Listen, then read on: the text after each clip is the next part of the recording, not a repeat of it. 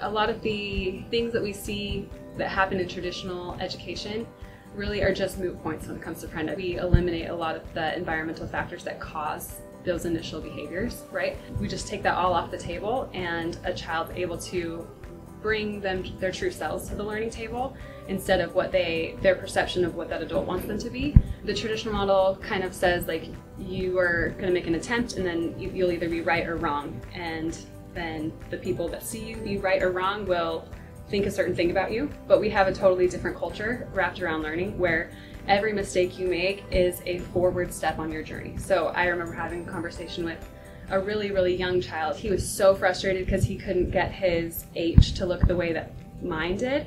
And I said, I've written thousands of H's, and you're on the same journey to that perfect H.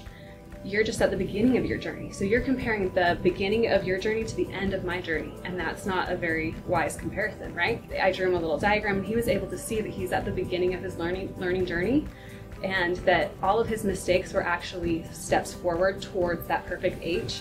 And just giving the child that mentality that what you do is not always an assessment, taking that off the table. You're not getting it scored right or wrong. It's not points, it's not grades. It's just progress. That unlocks a child's miraculous potential. They just get to be them, and we love them, and they feel that, and it opens people up in a really cool way.